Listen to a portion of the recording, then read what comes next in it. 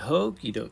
In this problem, they say to find the solution to this differential equation with the initial value y of 2 equals -2. You use Euler's method. I know it looks like Euler's, but math heads and whomever might say Euler's, so that's the pronunciation I will use. So Euler's method with a step size of 0.3. What is your approximation for 2.6? So let's start with what we know. We know that when the t value is 2, so this input value is our t value. The output, the y value, is -2, which means we know that when t is 2, the y value is -2. Then what they tell us is that we have a step size of 0.3. That's telling us how much the t values will increase by each time.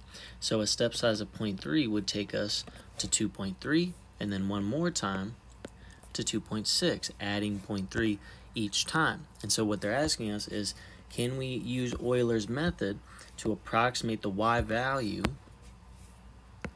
at 2.6 when t is 2.6? And so let's investigate this. So let's kind of break this down. This is a very stripped down version of one you might see for Euler's method. So the idea is to approximate y1, which you could describe as like the next y value. So in other words, to approximate this y value here at 2.3, we will use the previous y value, y0, plus the y prime value we get when we plug in these t and y values in here, times the step size. And the step size, again, is 0.3. So that will never change when we're doing these iterations of this method. So let's give it a shot.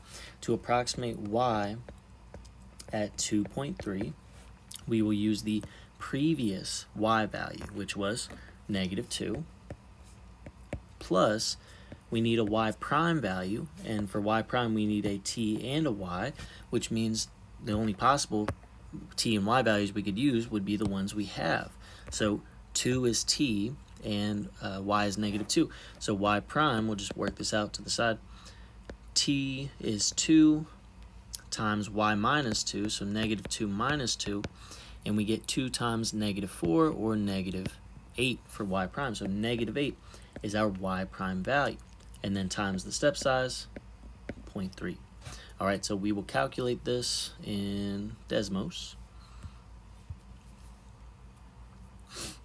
All right, so we have, oh boy, -2 times -8. All right, -2 plus -8 times 0.3, and we get -4.4. So -4.4 becomes our estimated y value for 2.3. I don't like this color; it doesn't blend well. Let's keep it orange. We'll keep it green. Mix it up. All right, -4.4. Let's not waste any more time. Next y value we are approximating will be the y value at 2.6. Again, we take the previous y value, in other words, the one we just found, -4.4, and we are adding y prime, which we have to recalculate. However, the step size will remain the same. It's still 0.3, but again, the reason we need a new y prime value is because now we want to use this t value and this y value in y prime. So y prime is t, so 2.3 times y, which is -4.4, minus 2. So y prime will be 2.3 times, I think, -6.4 if we subtract that 2. -6.4, and we get -14.72.